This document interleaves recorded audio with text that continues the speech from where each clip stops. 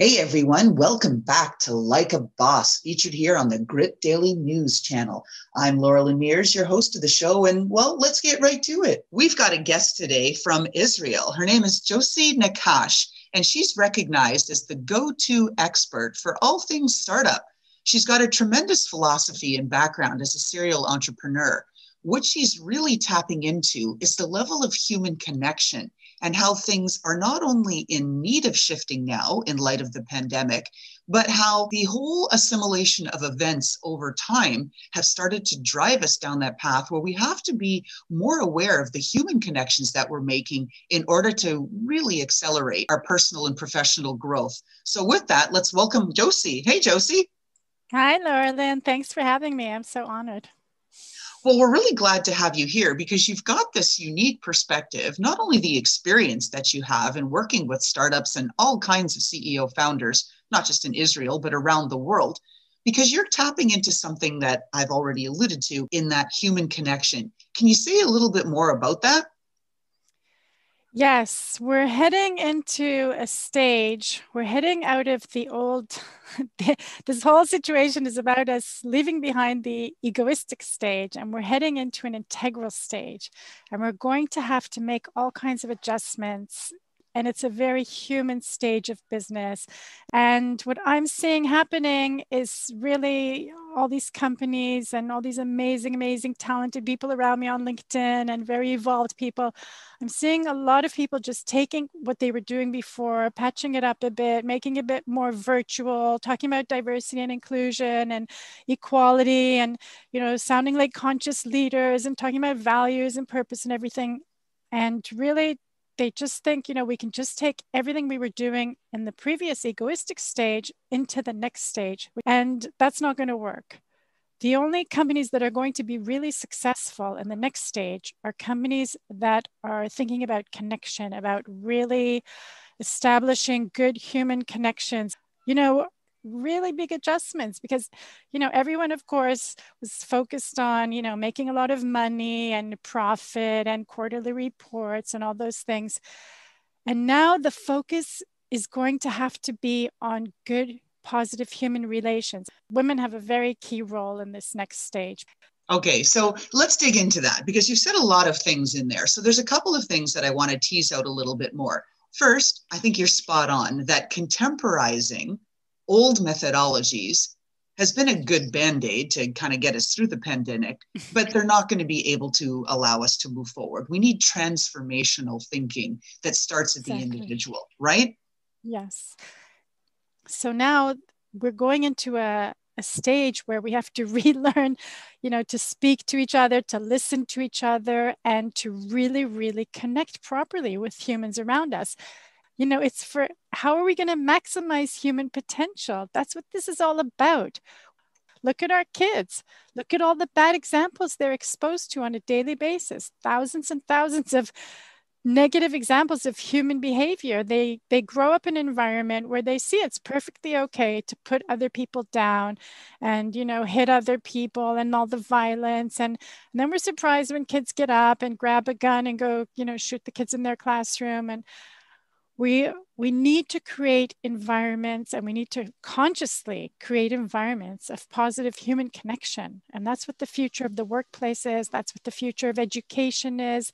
Another thing that you've tapped into here and alluded to a few times in your comments is around this notion of boys and toys. But we've also seen that women intuitively just have a bit of a better ability. They're maybe more dialed into it, more aware, more conscious of the importance of building relationships and how to form those connections. And that's why I think we're starting to see the rise of women leadership. I think it's really going to start to skyrocket. But in reality, even though they have amazing ideas and intuitively know what is the best thing for their people, and they're pushing in a certain direction, they are still playing in a man's world. In a man's world, I'm using the high-tech industry I have in my head here in Israel, very, very technology focused. It's all, about the technology, how much, the millions that we raised, how many people we have in our company, it's all a measurement contest all the time. this new stage is about women coming forward, stepping up, helping each other up, pulling each other up. So let's bring it full circle then. When you talk about men, or anyone in general, not you specifically, you, Josie, but men have been preconditioned over time to be builders. Women have been preconditioned over time to be connectors, right? To forge those bonds with their children, to build the family unit. And so I think it's going to take some time until the roles start to normalize, where there's a better understanding of what each side can bring to the table. And all of those different perspectives too, that go well beyond gender. So with that, with all the exposure you have to all these new startups that are being formed, what's your best advice for the next generation of founders, particularly women? Well, first of all, part of this whole learning process that we're going through, we're going to discover how the genders complement each other perfectly. And when we discover that, we are going to discover the key to our sustainability, the key to our fulfillment. We don't need to compete. We don't need to compare the genders. We don't need to try to be like the other gender. We're on the verge of discovering that. And that's also part of the method that we do, the CEO Collective, the integral method. Everybody has a very clear idea of their unique point and what their unique purpose and what they have to do as an individual and also as collectively. But my advice for entrepreneurs is really to focus on the companies where I've seen them crash the worst is where there's egos clashing at the top of the company. The founders not getting along and arguing all the time, just it's all like posing and it's all just trying to see who's best, who's right. Companies that start out like that are going to crash and burn. Companies that start out more like hiring their brothers or, people that are really, really close from childhood, really, really close from the army. We go through the army here together in Israel. So those companies for sure have a much better foundation starting point. There you go. I'm always happy to talk to entrepreneurs. Which is fantastic. And we're going to say, flip it around. How can our audience help you, Josie? I'm looking for leaders who are willing to experiment. I'm not telling them turn your whole company upside down. Of course, you have run a company, millions of dollars and everything. But right now, I feel a lot of companies are spending a lot of time, energy, and resources doing the same things that they did before. And I understand, it's a scary time, but the whole point of the integral method is it creates this collective intelligence that allows you to advance in a very clear way. So take 10 people from your company and let's do a pilot.